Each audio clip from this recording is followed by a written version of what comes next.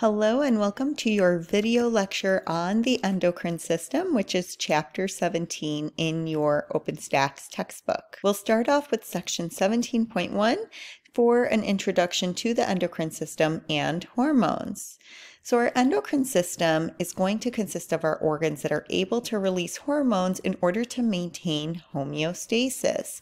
If you remember what homeostasis is, it kind of keeps that balance set point for certain areas of our body. For instance, our body temperature, our pH level within our blood or our tissues, our, let's say, in relation to endocrine, our amount of calcium that we have within our blood, the amount of glucose within our blood, and all of that. We want it at a homeostasis level so it works in harmony with our nervous system so that we can coordinate all of these activities.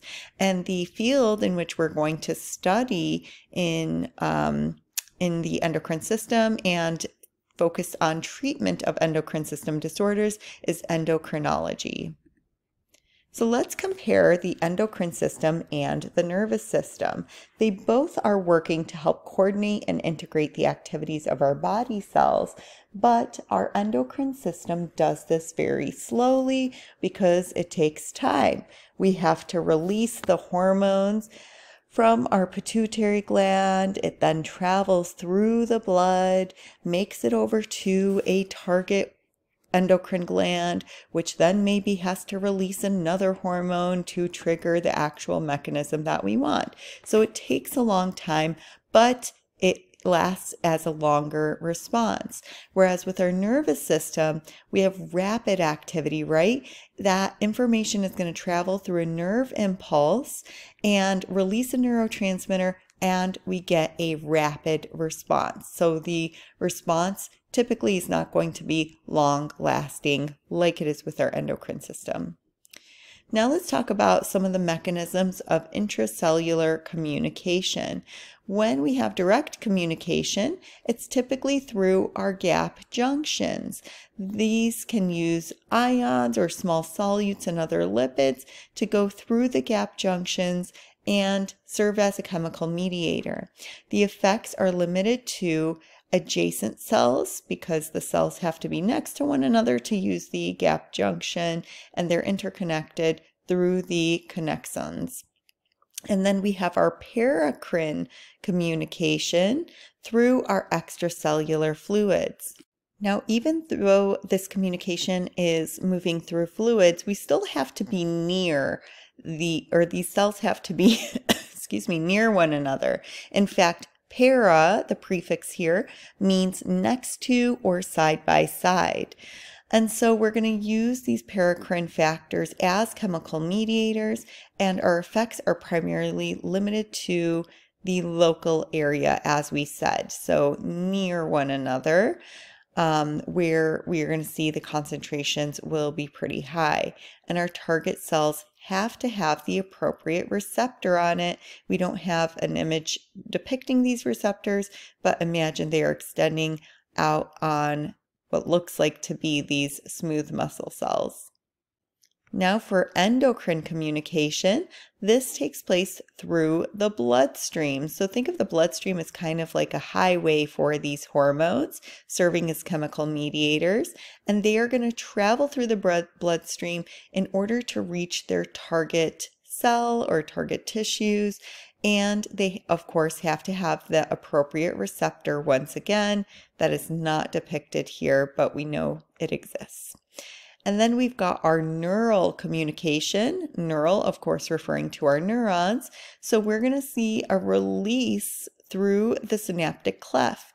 To refresh your memory, the synaptic cleft is going to be that space between the axon terminals here and the dendrites or cell body of the next neuron. And so our chemical mediator here are neurotransmitters that move through that synaptic cleft, and the effects are limited to very specific areas because we have such a close relationship between the terminal axon and the next neuron. And once again, we have to have the appropriate receptors here on the dendrites or the cell body to pick up this neurotransmitter.